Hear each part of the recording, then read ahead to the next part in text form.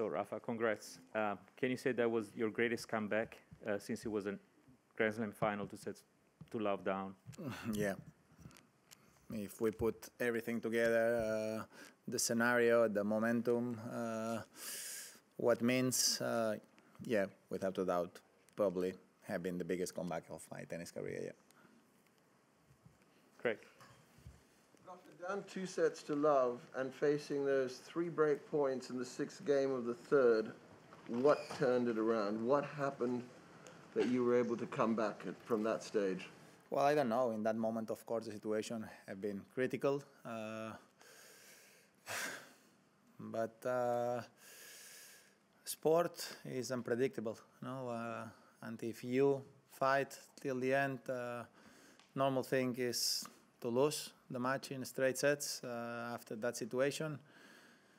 But on the other hand, I had a big chance in the second two, no? So I don't know.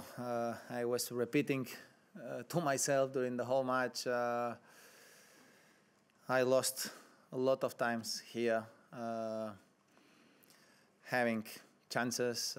Sometimes I was a little bit unlucky, so I just wanted to keep believing till the end. No, I just wanted to give me a chance, and that's what I did. Just fight, just keep belief on trying to find a solution. Of course, I was lucky to save that moment. Yeah, have been a lot of moments that can decide the final like this, no? And he has a big advantage, and yeah. But I don't know. Tonight was for me 2012, 2017, 2014 with the injury too. I have been in that position a couple of times in my career here in Australia now, and tonight here have been unforgettable. I feel very lucky, but at the same time, I think I fight it a lot and I work it a lot to try to come back to the tour and to give myself a chance to keep playing tennis. Neil. Congratulations. The numbers now say that you're the best male Grand Slam player of all time. How do you feel about that? Do you feel like the best player of all time? No, I don't want to change my my point of view, honestly. No, of course, for me it's amazing to achieve another Grand Slam at this moment of my career. It just means a lot to me, and of course I know it's a special number, 21, and I am not. I'm not. I mean, I know how it means, you know, and is a big significance, this title, no? But from my point of view, I really believe that what I said the other day, I hold, no? I really believe today it's an unforgettable day, and I never will say I deserve, because I think a lot of people fight and a lot of people deserve, but I really believe that I hold a very positive spirit, and for the last 6 months, I really fight it a lot to try to be back on court, no, and have been very, very tough moments, moments to really conversations, tough ones, because you don't know if I'm gonna have the chance to be back on the tour, but yeah, I feel honored. I feel lucky to achieve one more very special thing in my tennis career. I don't care much if I am the one or not the one, or the best of the history or not the best of the history. I honestly today I don't care much. No, for me it's about enjoying nights like today. That means everything for me, you know, and means even more to achieve the second Australian Open more than any other thing. Eleanor. Rafa, you said it's your greatest comeback. Do you think this is the greatest achievement of your career, given everything you've been through? The most unexpected, without a doubt, and the most surprising, I think, for everyone, for you too, guys, I think, but for me personally, especially, you know, because I know all the how I arrived here, you know? So I don't know. I've been a very emotional night. Even now, I am destroyed. Honestly, physically, I can't think match. I can't remember a lot of moments of the match, but yeah, the support of the crowd have been just huge. I got very emotional during the whole match. Even if I was super tired, I couldn't celebrate with them as usual. But I feel it inside. No? All the support helped me a lot during the whole match. Ben? If you saw anything change for Daniil during the match, he was up 2 sets. He had triple break point, and then things obviously started going wrong for him a bit, and you were playing well. He was saying he was having a lot of problems with the crowd, and that was affecting him. What did you sense from terms of what you saw from across the net today? I don't know. I think Daniil is a great champion, and he accepted very well the lose. I just can say thanks to him, because it has been a very hard night, I think, for him. And I know how tough it is to be in that position after all the chances that he had. But he always have been nice with me, and he understood how emotional and important was this match for me and this title for me, and he was very nice at the end of the match. No, I don't know if the crowd affected him. Of course, it's better to have the crowd on your side, and tonight was crazy for me. But I really believe that he has a great future in front, and he's gonna feel this love of the crowd in the future now, because he deserves. Simon? Rafa, you often say that you have to suffer to win big matches. You know, with your foot and with the time you've been away, are you suffering even more than usual tonight? I was not ready physically for this kind of battles. Honestly, no, I didn't practice enough to be ready for it. But tonight have been very special. I give it everything that I have inside. Believe me, I am super tired in all ways. I even can't celebrate. But was the day to give everything, you know. So I enjoy it. I enjoyed the fight. I enjoyed the emotions, and at the end, have this trophy with me means everything today, you know. So I can't be happier, and I just want to recover a little bit and enjoy a little bit. Yeah. 3 more in the room. Catherine? Rafa, congratulations. Thank you so much.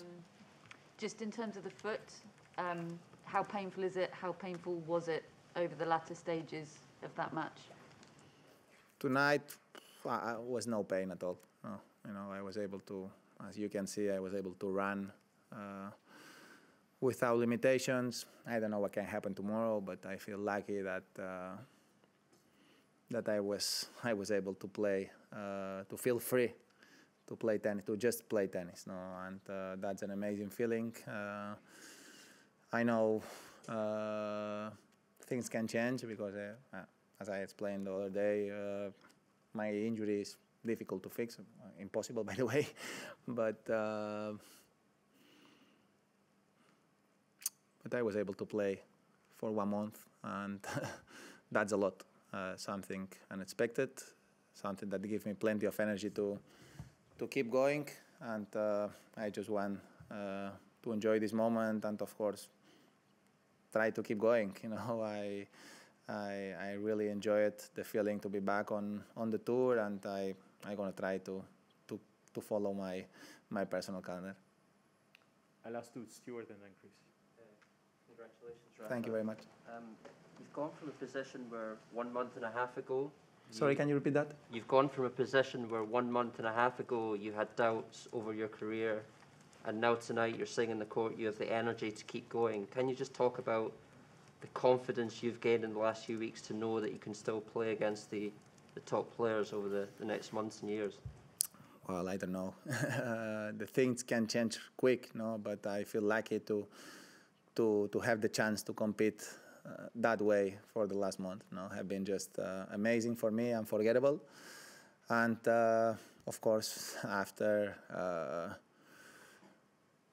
this month of practicing hard, playing very long matches, and the foot was able to hold all this stress. Of course, I feel more confident that I gonna have the chance to keep going, no, and keep fighting and keep enjoying this beautiful sport that what make me happy in terms of professional thing, no. So yeah, I don't know. I just feel confident now that I gonna have my chances to keep playing tennis for a while. Yeah. Last one, Chris. You know, Rafa, you said on the court that to the crowd, you don't know how much I've fought to be here. You don't realize how much. Sorry. You said on the court, to the crowd, you don't realize how much I had to fight to be here. I guess in this moment, could you just talk about the things that were the hardest part of that journey for you? And I'm also curious, based on the fact that this was such an important match tonight, is part of you in some way glad that it was so difficult and so incredible as a match, and it was such a fitting moment in a lot of ways for the end of the journey there? Well, talking about the match, of course, at the end, for the history, is about the victory, you know. But the way that you win the match in terms of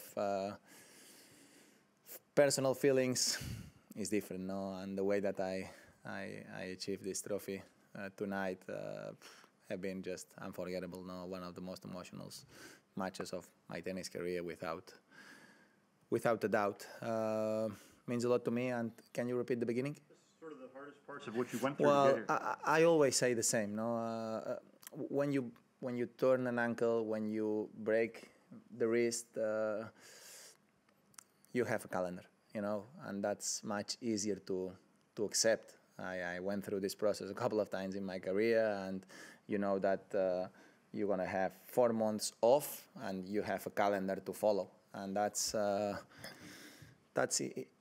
personally, my feeling is much easier to accept, because every week you do a different thing and you see the improvements, and you know that after this period of time the normal thing is you're going to be fine, no. My position is completely different, you know. I just we were trying things and for a long period of time without any success, with zero success, you know. And after all the things that I went through all my career, and of course at my age,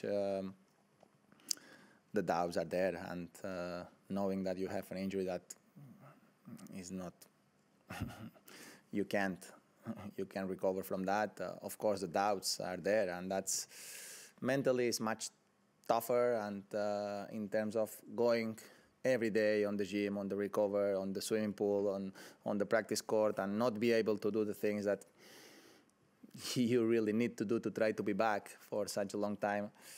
Yeah, it's tough, and it's painful, and mentally sometimes it's a heartbreaker, no. And hold the spirit, hold the working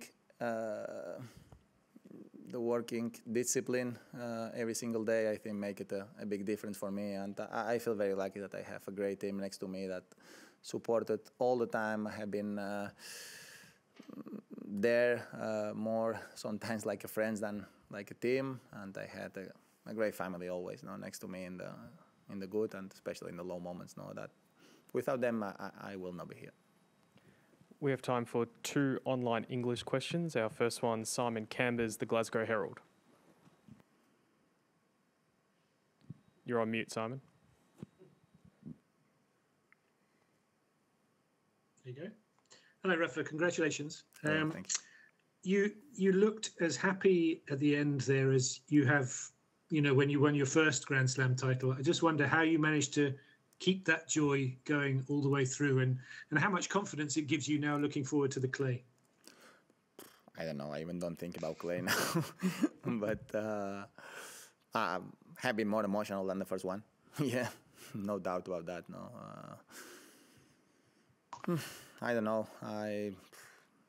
At latest stages of your career, I think you are able to enjoy more these moments now, because you know that the chances are less. You know, when you have 19, when I achieved the first, of course it's super special, but you know that if you are playing well, and you're going to keep having chances to enjoy moments. No, today you never know what can happen. So yeah, of course I'm proud, and the personal satisfaction is higher than years ago. No, so I just I think stay more in the moment without thinking so far in front. And yeah, I don't know what can happen on clay or not. I have hopefully some events before clay, and just enjoying this moment, try to be back home and share with the family this unforgettable moment, and then I'm going to think about what's next for me. And we'll take our final English question, Reem Abulel from The National. Hi, Rafa, congratulations. Thank you, Reem. Given everything that you've told us and the difficulties and all that, what do you think are the biggest reasons that you were able to achieve this achievement? What has carried you through this process to win another Australian Open? Love for the game, passion, positive attitude, and working spirit. That's all. No, and the right people next to me, helping every single day. I think that's all.